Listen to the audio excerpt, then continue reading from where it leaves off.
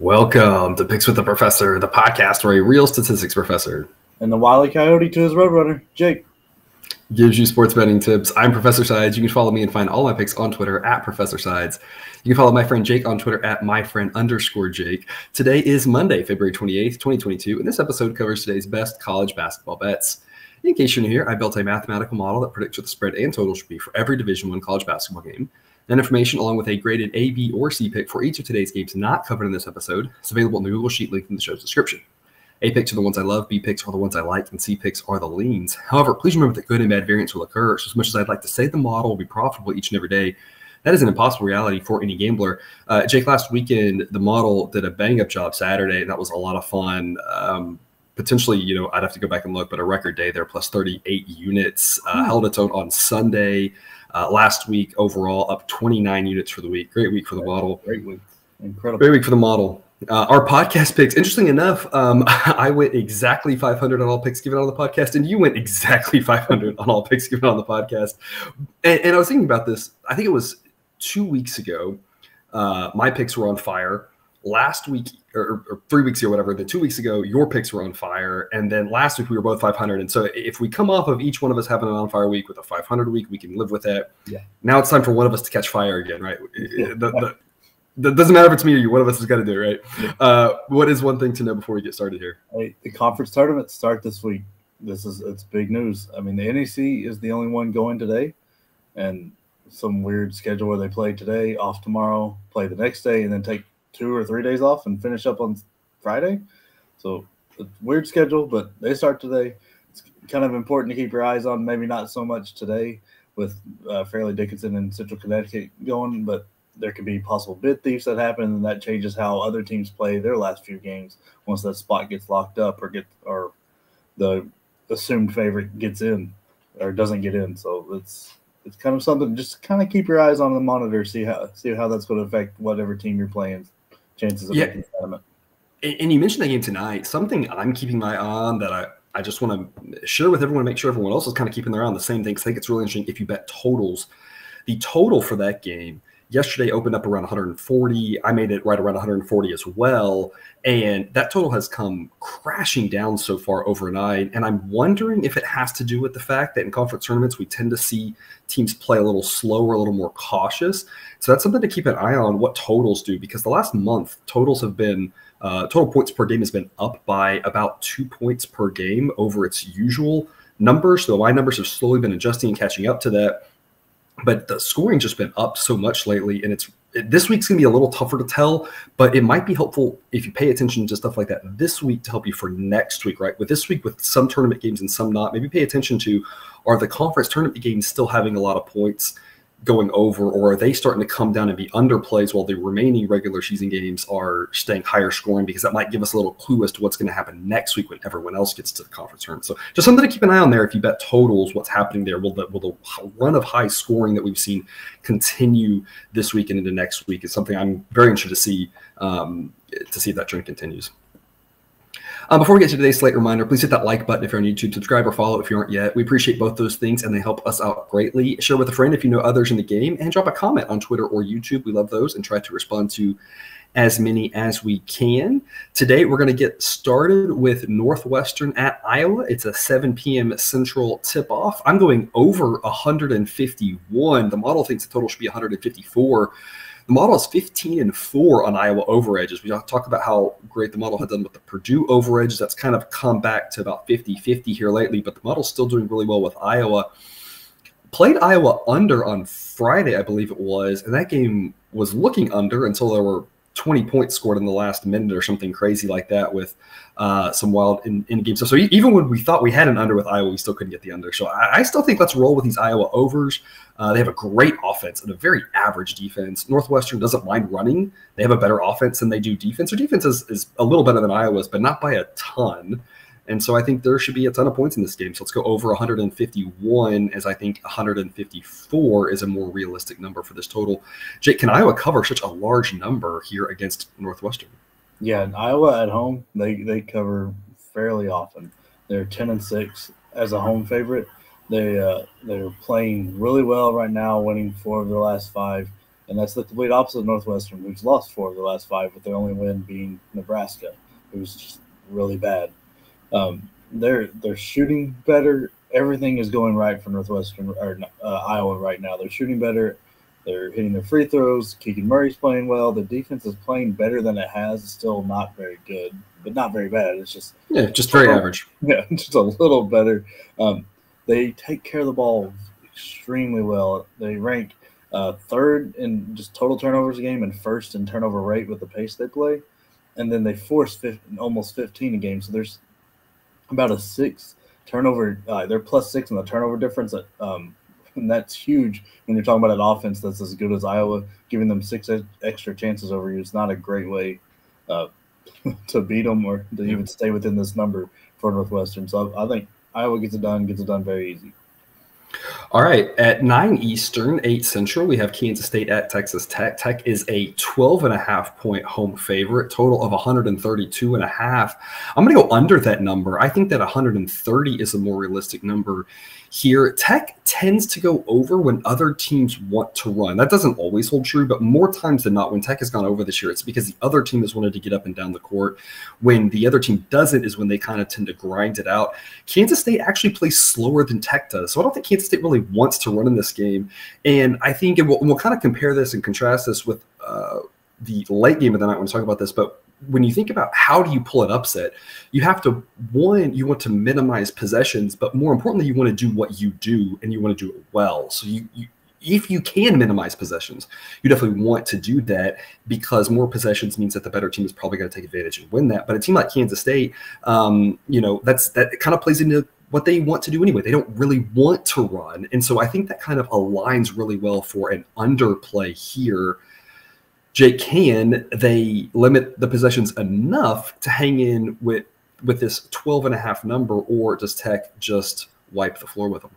I think Tech runs away with this. They're going to be mad about the loss they suffered earlier to them. They're going to be mad about the loss they took on Saturday that ended up with Kansas losing.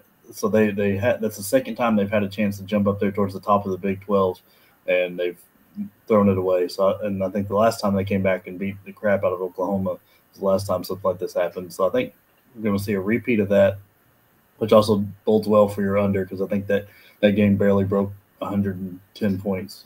Yeah. But this Texas Tech team is getting really good. They've got all their pieces together. They just didn't have it. I don't know if they just weren't up for it, or TCU, or if it was going to be a wake-up call. That's kind of what I think happened here. It's going to be a wake-up. You can't just sleepwalk through the Big 12.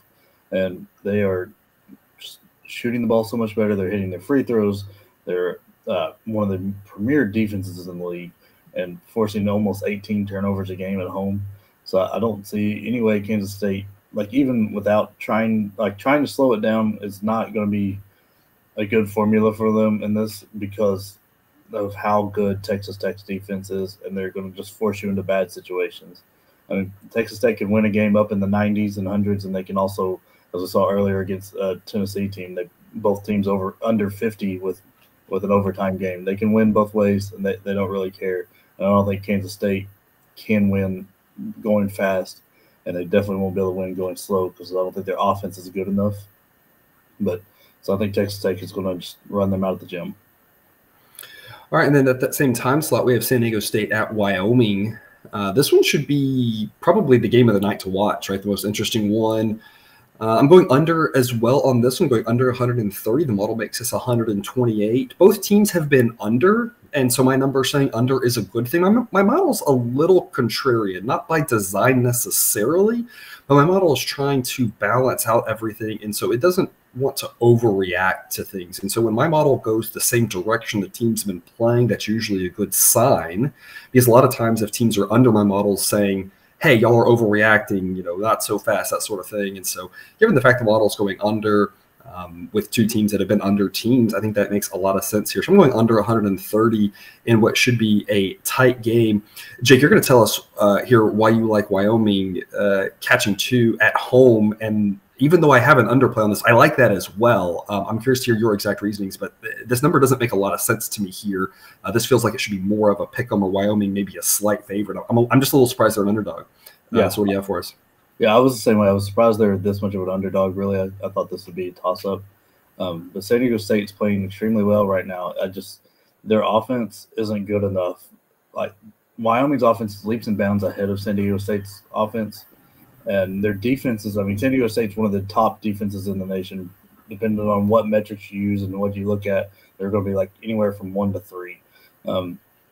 But Wyoming's defense isn't as bad as San Diego State's offense. Like the difference between the two defenses isn't as much as the difference between the two offenses.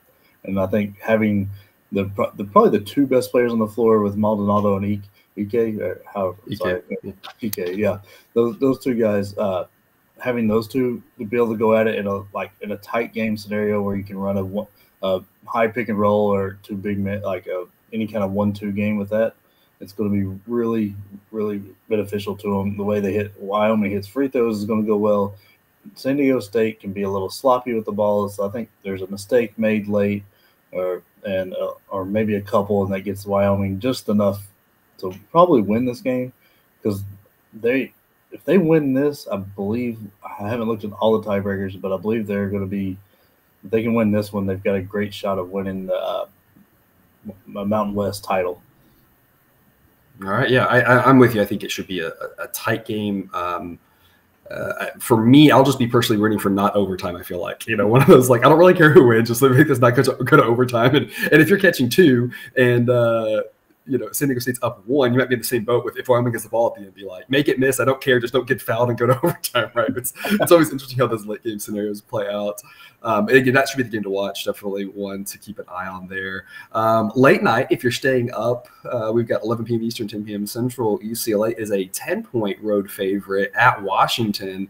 I'm going to take over 140 on this one, as the model thinks it should be 142. And I'm going to contrast this a little bit to what I said earlier, right? When you want to pull an upset, you do try to limit possessions. You don't want to have more possessions because that means that the better team can take advantage. However, you still have to do what you do. Washington wants to run up and down. And so I just don't think it makes sense for them to try to slow the game down in this scenario, because if they do, they're going to get out of their game. And playing against a UCLA team that, while kind of sometimes confusing, is still pretty good, right? And so, and Washington, of course, pretty bad, right? So when you're a pretty bad team playing against a solid team, you don't necessarily want to throw everything out the window in order just to pull the upset. You want to still kind of do what you do. I think Washington wants to run. Their pace is way above average. UCLA won't mind that, and I don't see how they can stop UCLA. So I like over 140. Jake, can UCLA go on the road here and win by double digits? Yeah, I think they do it. Washington, like you pointed out, is very bad and wants to play fast, and UCLA will take full advantage of that. Because typically when you play fast, you turn the ball over more, because that's more possessions of the game equals more turnovers, like whatever the percentage is. Yep. And UCLA does not turn the ball over at all. They're top 3 in the nation for holding onto the ball. Top 5, not top 3. But I mean, what's splitting hairs there? Yeah. But they shoot free throws extremely well. Tiger Campbell looks like he's back at full strength after the last game. I think he had 20 points, and obviously Johnny Juzang and Jaime Jaquez and Jules Bernard are enough on the offense to really punish this Washington team that is just not going to be ready for this style of game and this like talent level difference.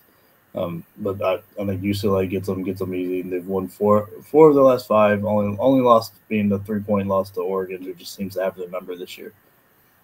All right, and then that takes us to solo Jake here. Jake, I'm going to have you and you only give a play on this Baylor Texas game. You've done really well in these segments here. I've put in the sheet a column to put your record. I need to go back and calculate. I don't know if you know off the top of your head here, but I know you've done really well in these.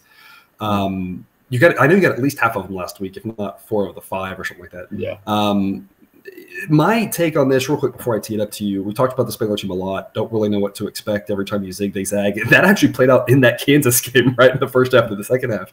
Now, of course, you can chalk the first half up to the fact I think they went 0 for 8 from 3 or something, just couldn't hit anything. So you saw a little bit of wonkiness there with that. But Baylor looking great at home against Kansas. Now traveling to Texas, they're a 1.5-point favorite. I believe this is the last home game in the Frank Irwin Center where Texas plays their home games. And so the crowd will definitely be rocking. I don't know if Beard has done any gimmick there, but they've done all sorts of gimmicks about getting students out there, about him buying pizza for the students and stuff like that. Either way, it will be a packed house.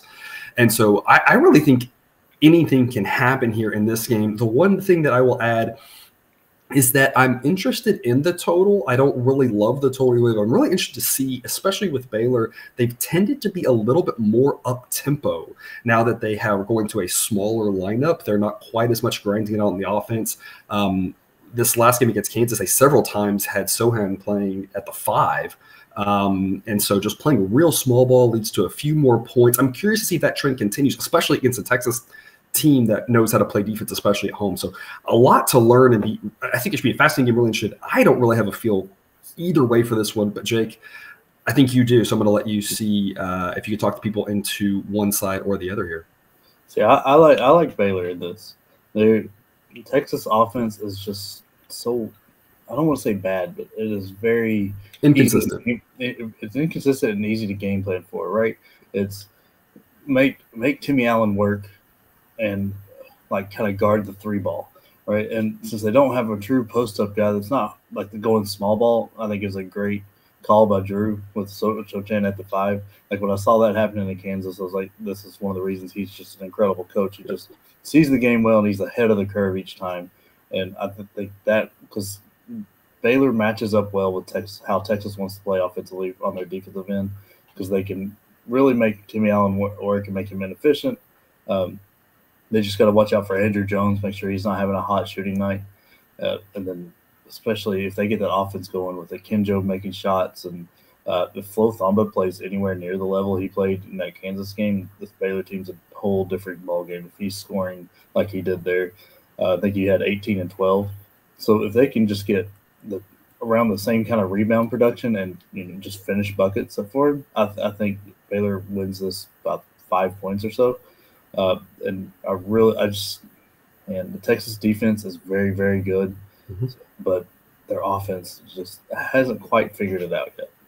Yeah, and I've mentioned this a couple of weeks ago. For those of you who are newer here, my father went to Texas and he watched all the games, so he talks about them. And that's his number one complaint about this Texas team is their offense. He always talks about they have 5-minute stretches where they just disappear. And that Texas Tech game a little over a week ago now, they had, I think it wasn't 1 5-minute stretch. I think it was like 2 5-minute stretches back to back. I think it was like 9 minutes or something, and they scored like 2 points. And so when they just disappear like that, it really puts a lot of pressure on their defense to get a stop every time down the court.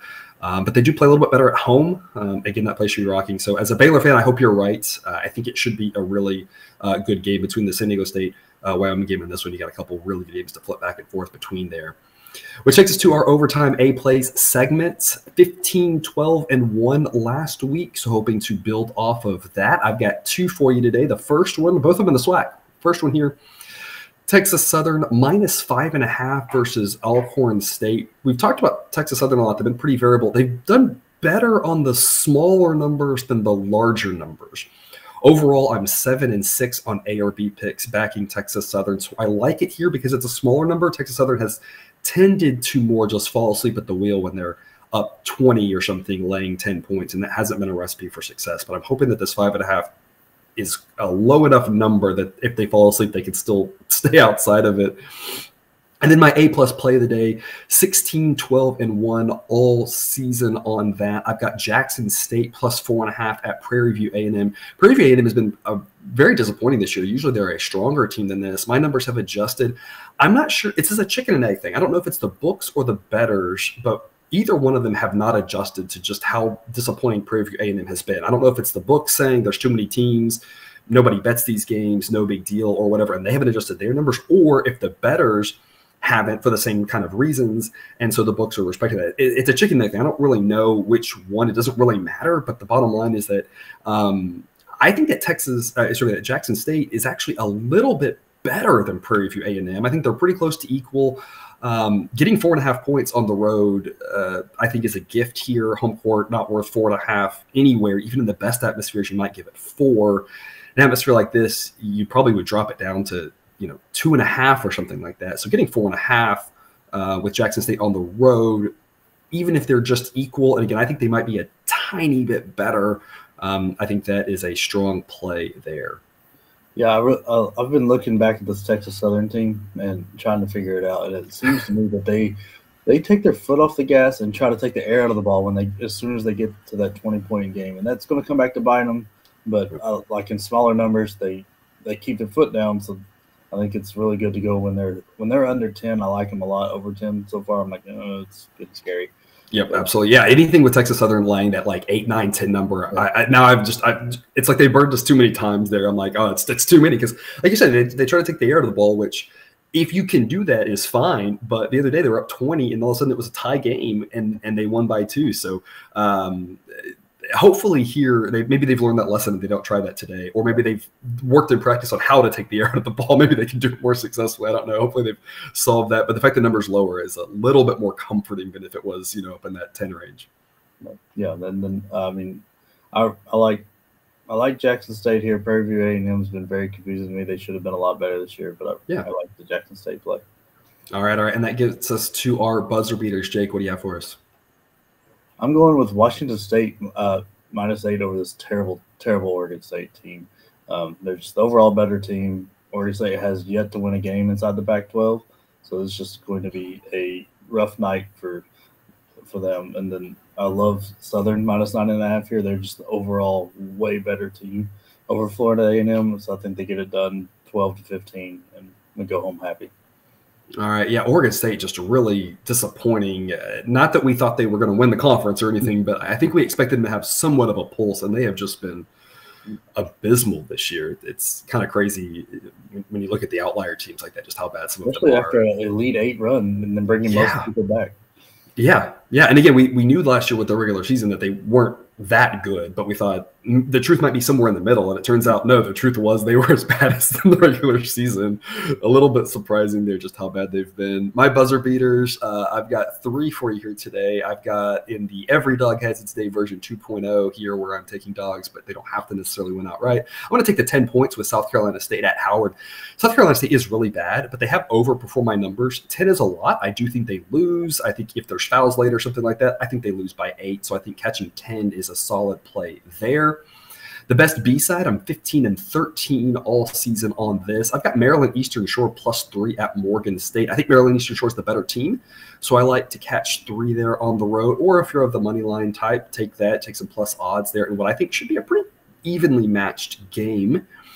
And then I've got one total for you. I've got the over of the day, over 139.5 in UMass Fordham. UMass is a strong over team. Fordham has been under my numbers, but hasn't really been an under team. And so I like the combination there. I think that can get into the 140s for us for the over of the day. Yeah, I like all those plays. I'm leaning the other way against South Carolina State, but I'm not very confident in it at all. But so I probably should be with you on that. But, taking my chances. All right. That's all we've got for you today. Thanks for tuning into another episode of Picks with the Professor. Reminder, check out that Google Sheet for picks and totals on all of today's games not covered in this episode. If you haven't done so yet, click that subscribe button for a new episode every weekday and Saturday during the college basketball season. We will see you tomorrow. Until then, remember, you can eat your betting money, but please don't bet your eating money.